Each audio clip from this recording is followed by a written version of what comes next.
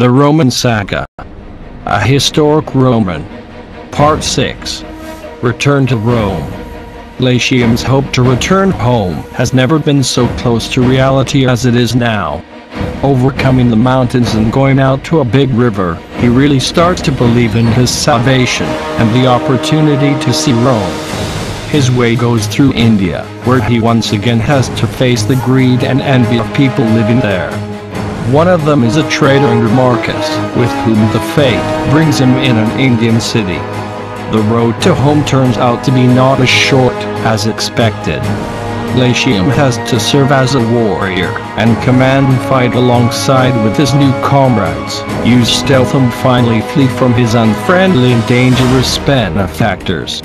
Not far from the borders of the Roman province of Asia, he meets his friends, whom he has long believed to be dead, and now he's eager to return to Rome more than ever, in order to contribute and benefit the city he was born in, and its people. But many of his naive impulses fall on Rome's citizens' deaf ears.